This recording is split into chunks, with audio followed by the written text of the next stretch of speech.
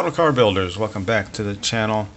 I'm beginning to start my Monogram 1967 Corvette 427 Roadster build, and what I have in front of the camera now are pieces for step one, engine assembly. You see, I've already begun assembly on the engine. I know you all seen this before. Didn't feel like I needed to show you how to put a model car engine together. And this is all the pieces on the block that will be painted Chevy orange, except for the transmission. I believe they were aluminum. I'll have to double check that. And as you probably notice, I've got all the parts either clipped to or glued on bamboo skewers, and even the chrome parts.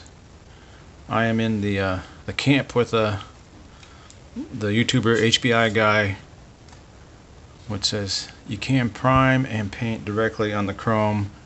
You don't need to necessarily strip it. This is especially true if you're using solvent primers and paints like enamels and lacquers. But I've even been successfully using urethane primer from a Stynylrez, and as long as you don't handle it, the primer is not going to come off. And with engine pieces, once it's together and assembled, it's going to be there. You're not going to touch it anymore. It should be fine. So these are all the pieces to the engine assembly, and start in step one. And we'll move over to the spray booth, get some primer on those, and when that cures, we'll go to the painting stage. Alright, I'm back here at the paint booth. I'm going to start spraying these engine parts, and today I'm using Revell Aqua Color and Chooser Orange for the block, and it's a water-based paint, and you can pretty much thin it with any thinner for water-based paints. Today I just happen to have this off the shelf, Hataka acrylic thinner. And I'm fairly certain it's just your basic water-based thinner. If it doesn't work, you can use just water. That's fine. I don't have the Revell Aqua Mix, so this should be alright. The Revell acrylic can be quite thick. Like this is almost a paste. But if you thin it down, it'll be fine. It comes back to life.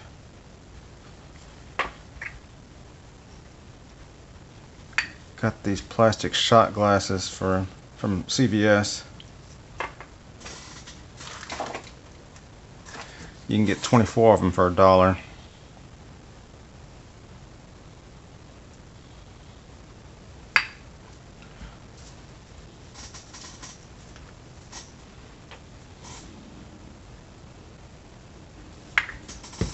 Get a cheap paintbrush.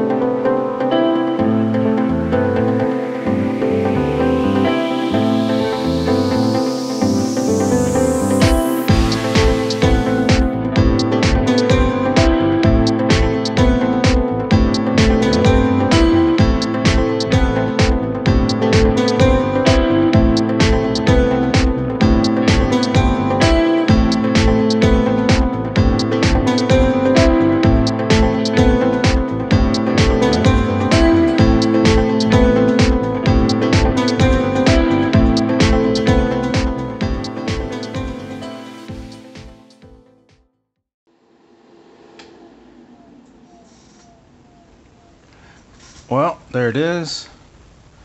Over the gray primer, the orange doesn't exactly look like Chevy engine orange, but it'll do. So, and I did find out that the bell housing is orange on the 427 Corvette. The gearbox itself is a metallic. I'm just going to use aluminum.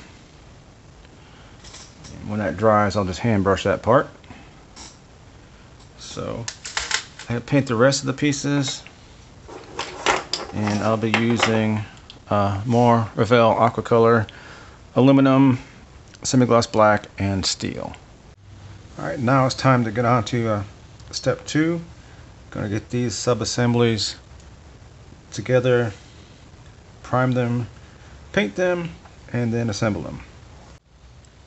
There wasn't much to the sub-assemblies for step 2. Just had to assemble the rear differential and springs. These will be primed, painted black. The drive shafts will be steel. Then you got the inner fenders, they'll be black. Got 2 shock absorbers. It says the paint is black, but to kind of add contrast, I'm going to paint those yellow if there are conies or Bilsteins. And then the drive shaft, that'll be primed and painted steel. And got the chassis with the upper control arms installed, the steering box, and the battery. This will all be primed and then painted black, and detail paint the battery. And from step 1, got the engine all painted and assembled, all using Revell aqua color. I still need to put some decals on it, and when the chassis is primed and painted, that'll be installed along with all the other parts. So I'll get these parts in the primer, painting, and then assembly of step 2.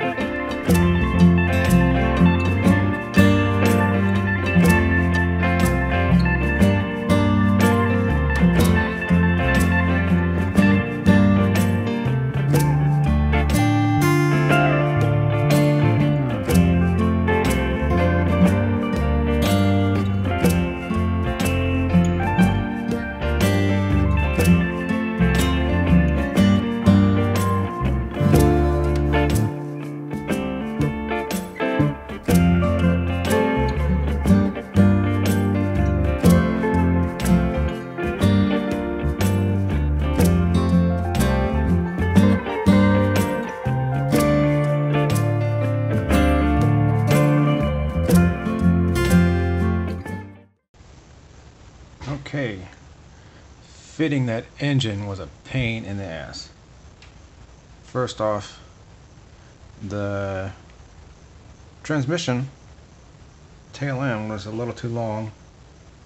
I had to file that off to get that to go in, and then the fuel pump was in the way of the control arm, so the fuel pump popped off before the engine could slide down on the mounts. But before that, I had to pull off the exhaust manifolds because they wouldn't clear the steering box. So I got the engine installed, left the fuel pump off, put on the exhaust manifolds on the bottom, and now it seems to be good to go. I got a little bit of paint touch up to do here and there, but I'm glad that's finally in. Alright, I'm back. Here are all the pieces for the interior. All of these would be primed, painted semi-gloss black, and detailed with silver, except for the steering wheel. That's going to be a wood rim with aluminum spokes. And here is the interior, glued on the firewall and the brake booster. All this will be black, semi-gloss black, with silver details and a black embossing powder carpet. So I'll get these primed, painted, and then detailed, and then come back and show you where I am.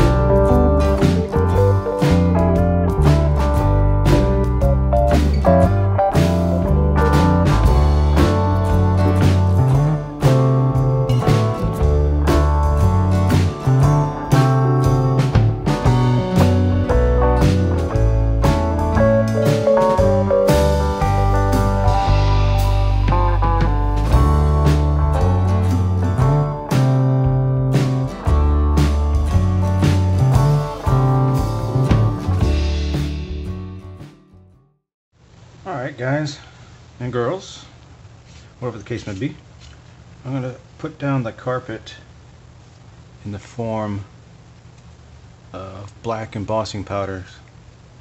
So the way I do that is I just paint some enamel paint on the carpet and dust the powder on.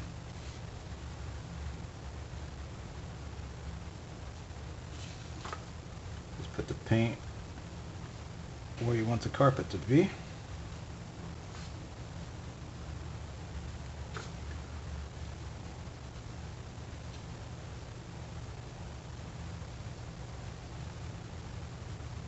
The enamel paint, of course, is the glue. And the reason I use enamel and not acrylic is that it stays tacky longer.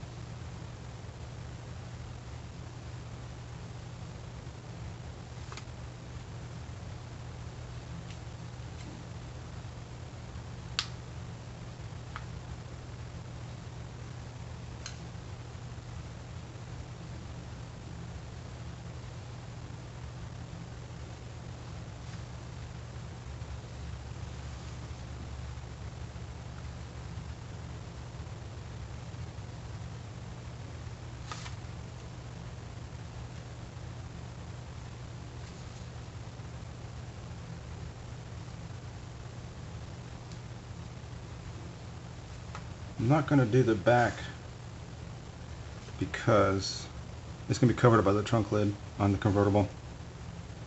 So you want to be able to see back in there.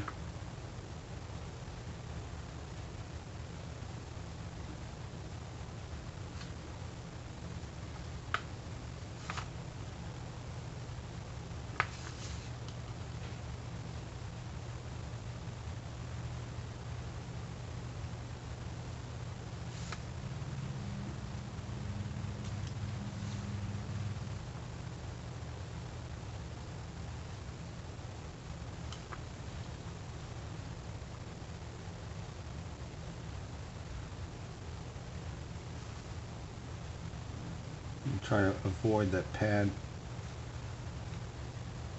where your feet rest.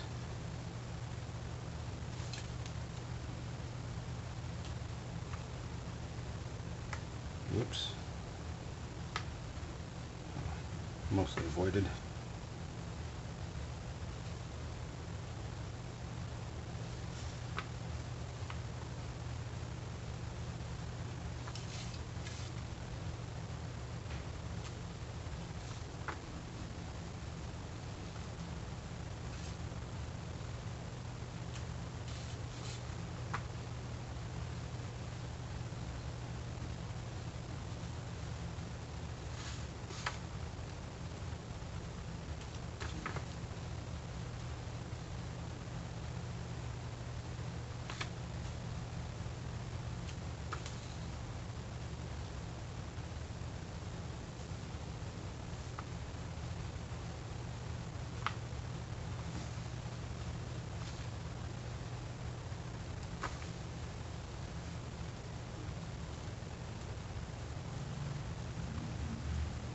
I'm using flat paint.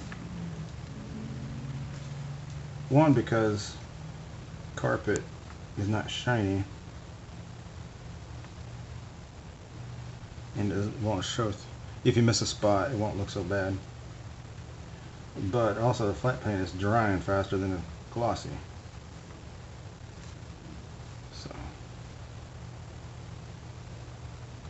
I better get some powder in here quick.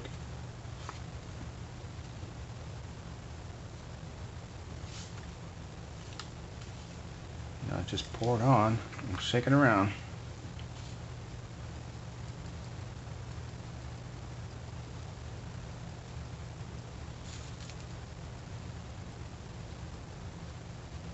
Don't worry about putting too much. Just throw what you don't use back in the jar.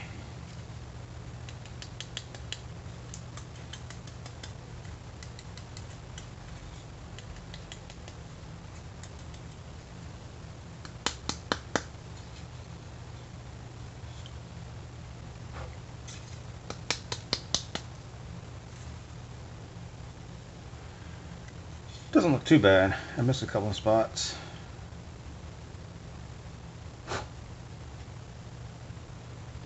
You can go back in there and touch those up.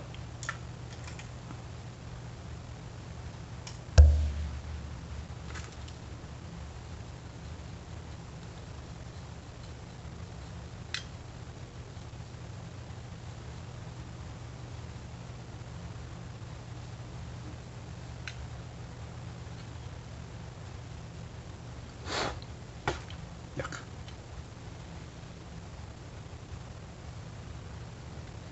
And of course, what's under the seat you're not going to see anyway.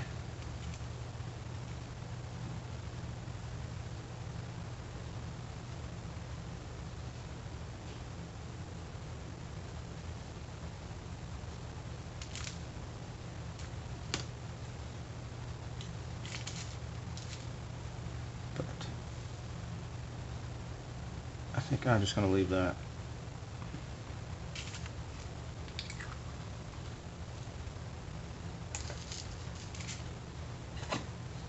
Put this back in the jar.